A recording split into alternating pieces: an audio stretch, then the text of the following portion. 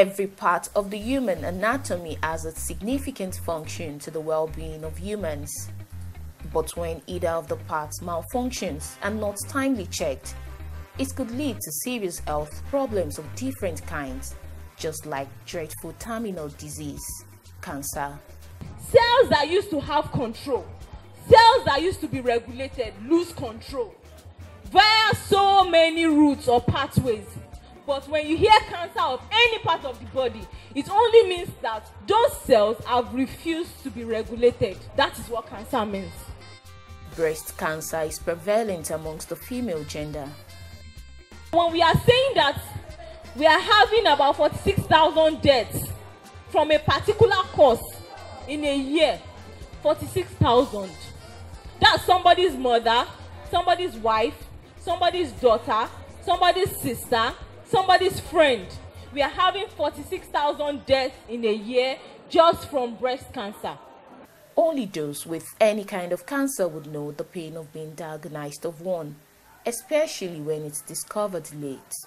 From the damage done during chemotherapy to surgery, the silent killer is better prevented than treated. Unregulated growth of cells in the breast, that is breast cancer. When cells in the breast begin to grow in an unregulated or haphazard manner, they multiply severally beyond the breast. Sometimes they go towards the shoulder. Then sometimes those excessive cells, they will now leave the breast and go to other parts of the body and continue to grow abnormally. When breast cancer becomes a bit complicated, you have what we call metastasis. When you see an individual with cancer, it is the manifestation of those spread or the manifestation of the presence of an excessively growing cell, either in the breast or outside the breast. As a measure to sensitize women on the preventive steps required of every woman against cancer, Women's Rights and Child Abuse Project, a community-based non-governmental organization, gathered women from different communities in Isolo local cancer development area for health awareness program with the topic Breast Cancer Awareness, a must for every woman. Through slides, Dr. Nimotala Ibikunle explicates causes of cancer, how to detect one, and preventive measures against cancer. If you check your breast and you notice that skin around my breast is smooth and beautiful, then someday you now go to check again during your examination, you now see that a part is getting red, or a part is getting rough, or a part is getting dimpled. We call it pod orange. That is an orange appearance on your breast. If you see that kind of appearance, it's a need for you to go to the hospital. If for any reason one breast is getting significantly bigger than the other, you need to at least be checked. Go to the hospital and let them tell you that there is no problem. If you are having any form of discharge that is making you concerned too, it's a reason to go to the hospital. When do we check our breast? It is encouraged to check your breast as soon as you finished your menstruation. Why after your menstruation? Because during your menstruation, your breast is lumpy and full. Some people during ovulation, that is during mid-cycle. So the only time when you can have a relatively unfull breast is immediately you finish menstruating. So that is when it is encouraged to actually stand in front of the mirror and check your breast. Let's try to eat healthy. Avoiding alcohol, avoiding smoking. Cultivate the habit of taking water. Let's try to make our health a priority. In as much as you want to try to be full and robust, let's remember that obesity has its own risk. We tend to attach either culture or religion to many things. That is what is prevalent amongst us. Or we go to our imams and pastors and tell them to come and start praying for us. Because these people too are not aware. Because if you go to a cleric that is aware, while you are praying, you seek medical help.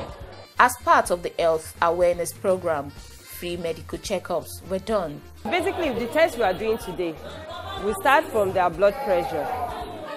After measuring their blood pressure, we're doing their BMI. BMI is body mass index. It has the weight and the height. So we are checking, is your height appropriate for your weight? And with that, we can come to the conclusion of an healthy person, overweight, obese, or morbidly obese. So by so doing, the next stage, they go to the doctors with their results. The doctor cannot advise them appropriately. Then if the patient has complaints or whatever they've noticed, it's easier for them to be analyzed. Then we're doing their glucose check to know the blood sugar level so that we can advise appropriately. Okay, this person is within the healthy range, this person has pre-diabetes, or this person has diabetes. It's costing them nothing, it's free. This is part of the program. Part of the breast cancer awareness is an health checkup for the attendees. I have issue with my BP, and when I go there to check it, so they tell me that it is high. So the doctor actually advised me to go and sit down for 30 minutes and come back. So after checking, after the 30 minutes, she said I'm a little bit hypertensive, that she placed me on drug, and she advised me not to stop the drug. Because what I've been doing before is when I use drug and it goes down, I'll stop. So what she told me today is anybody that is hypertensive, that when it goes down, I shouldn't stop. I can only reduce the number of drugs that I use, which I don't know before. So this is the first time of hearing that. So I've benefited a lot. This breast cancer is a deadly disease, and has already been taught that it is the most common disease that kills women especially, and we can also avoid it if we have self-examination and awareness as well. If we detect it early, we will be able to cure it. There is a community that is free of breast cancer. The community will be all right, and as we know, there will be a limit to death that are caused by breast cancer in our community. I'm happy that one of the attendees at today's program have actually learned a lot, especially the predisposing factors to having breast cancer.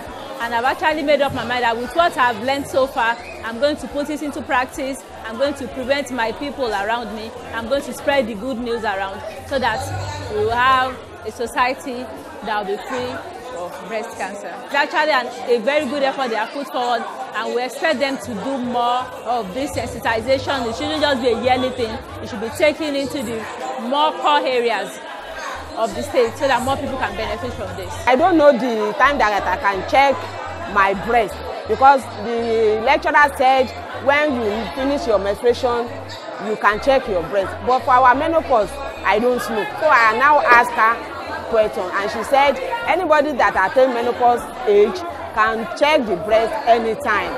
So, like our children, they don't know what is cancer is. They just see that their breast is lumpy. They will just say, my breast is full. Our breast is our pride. But if you don't have big breast, they will say, look at this one. It's not fine. It's not this. And it might be a sickness that they don't know. So by coming to this place today, I will go home, enlighten my local government, my children, my grandchildren. According to the president, Mrs. Fauciat Aileru, the program is to show their concern and unflinching support to the well-being of women. We want people to actually know what cancer is, what prompts it, what are the manifestations, especially to our local women. You know, all these religious acts, there's so much belief in prayers, fasting. But when it comes to medical aspects, we want our members to know as well that though you can pray, you can fast, but when it comes to medical aspects, you take it to who can handle it better. We want to create more awareness about breast cancer. That is why we are organizing this program. They, however, urge philanthropists within communities, non-governmental organizations, and the government to intensify efforts to help reduce the rate of cancer in women to the barest minimum through preventive measures, as prevention is better, cheaper, and life-saving than cure. Whatever money or whatever resources we have, we should use it to enhance something good in our community. Like this, all we have, a philanthropist sponsored it. That is part of what we want from the philanthropist, so that the good work will continue. People will benefit from it. Like someone that they check their BP here, and it is really on the high side. It's part of what we want people to do. When they invest in the NGOs, people that are calling for good in the community. It will really assist us. It will make the work to be simple, because there is nothing we can do without money. And we cannot just be knocking on everybody's door. When people are ready to pledge their resources for us, we have a lot of programs in the pipeline to relieve our community, to make women live fine. The widows, the orphans, sexually abused, domestic violence. These are our programs. But without money, we can't implement this. So we want the philanthropists to come to our aid and sponsor us so that we'll be able to do more of this to our community. We want the government to make more programs and more policies that are women-friendly. Awareness like this is a primary prevention. It's a means to pick the diseases early. Even amongst women who don't have the disease, it's a means to enlighten them about signs and symptoms of the disease.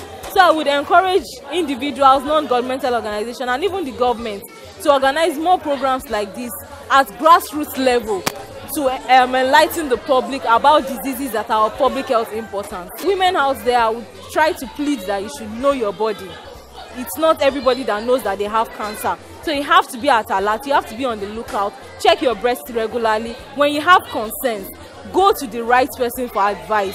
Then when you are not sure, go to the hospital. When they tell you that it is offer or it is somebody doing you from somewhere, please try to go to the hospital and get your doctor's advice. Your doctor can never, or most times will not be wrong.